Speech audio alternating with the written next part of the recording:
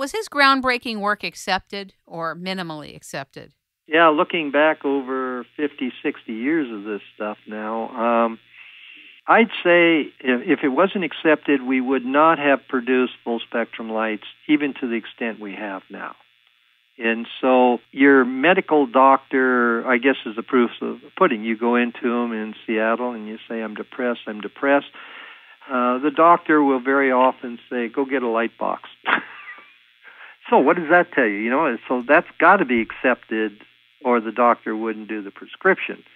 So they may not accept all the details, but essentially the thrust of you need sunlight has been accepted, and sunlight's used to treat TB and psoriasis and a number of things. So I think his things are marginally accepted by the medical profession. Very interesting. Talk a little bit about lighting that is bad. The bad lighting, and I wanted to say something in our conversation earlier today. You talked about the LED side, and you said that in Bruce Lipton's book on the biology of belief, I want you to talk about that point. Remember I said the background of sunlight that you could actually reduce down to a single wave of light? Yes. Okay, that's what a laser and an LED produce, a single wave of light. And the game with LED light is that it was determined back in the 70s, 80s, actually a little bit in the 60s, that single wave light could affect cellular tissue.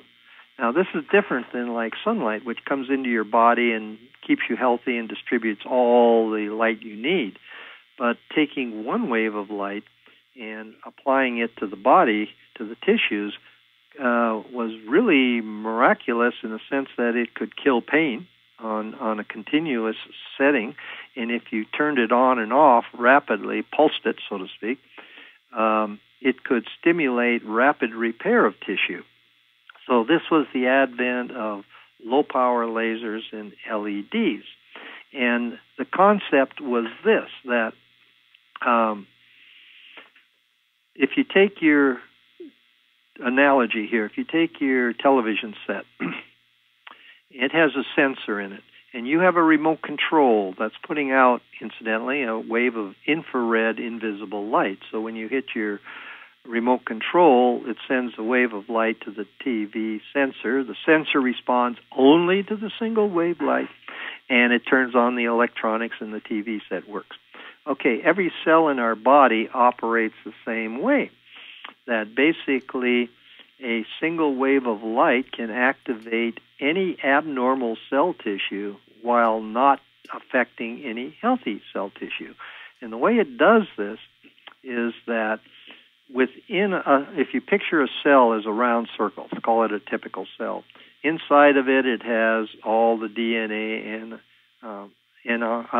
DNA, RNA, mitochondria, proteins. That's everything that the cell needs to be alive. And for many years, it was presumed that the LED and laser light worked because the light would affect little sensors that were internal to the cell. And they would literally, when you put an LED or a laser on it, it would cause it would affect the sensor, and the cell would immediately jumpstart like your TV set. And instead of turning on the electronics, it turned on the bioelectronics in your cell, and the cell proceeded to heal itself just like the TV continued to stay on. Well, Bruce Lipton came along with his book, Biology of Belief.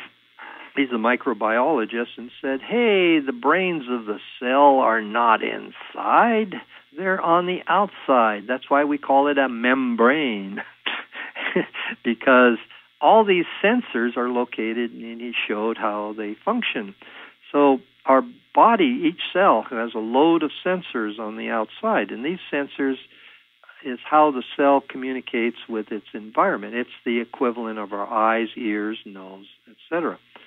So basically, the cells respond only when they're damaged or abnormal. It's like if you shined an LED light on cell tissue that's healthy, it's like trying to turn on a TV that's already on. Whereas if the cell is damaged, these sensors actually respond, where they ignore it if they're healthy. If they're damaged, they respond. They turn on, literally, the cell's dynamics, and the cell proceeds to heal itself. When the cell is done healing, it no longer responds to light. How is this used, for example? You have an LED unit that you developed, right? A phototherapy unit. Yeah. LED lights, literally, what you do is you put LED lights over areas where you have medical problems or pain or virtually anything in it. I'm going to kind of capsulize this, because if we could do another whole show on just the LEDs and their advent in there. We've kind of stayed pretty much to sunlight, full spectrum light, etc. But basically, LED lights can penetrate effectively up to 6-8 inches in the body, depending on the size and strength of the unit. And they can activate cells. So basically, LED units that contain pulse settings and solid settings can be used for pain relief for solid and accelerated healing on pulse. Wasn't it NASA who discovered this? No, well, NASA came across it. We started in 1985. Russia started in the late 70s, early 70s actually, and they discovered the advantage of single-frequency light. NASA came on the scene in the year 2000 and said, oh, these things work. We'll use them to heal our astronauts in space. Astronauts who get injured in space don't heal because of weightlessness. And since LEDs spur a quick healing, NASA came along and said, hey, these are applicable to our astronauts. And so there was information published in National Geographic about NASA using these, and that went from LEDs being less known than the effects of sunlight to everybody wants to learn about LEDs now because of NASA. And that's what's happened. The whole LED game has proliferated from the year 2000 up to now. And but there was so much work done for 25 years prior to that on LEDs. They just weren't really well known. Talk for a minute about the fact that China owns practically all the manufacturing of light bulbs, even in America. Yeah. Manufacturing facilities have always migrated to the lowest cost of producing light. And so it used to be Europe, and then it used to be Mexico, and then it migrated to China. So in today's world, China produces virtually all of the world's use of light, certainly all of the United States.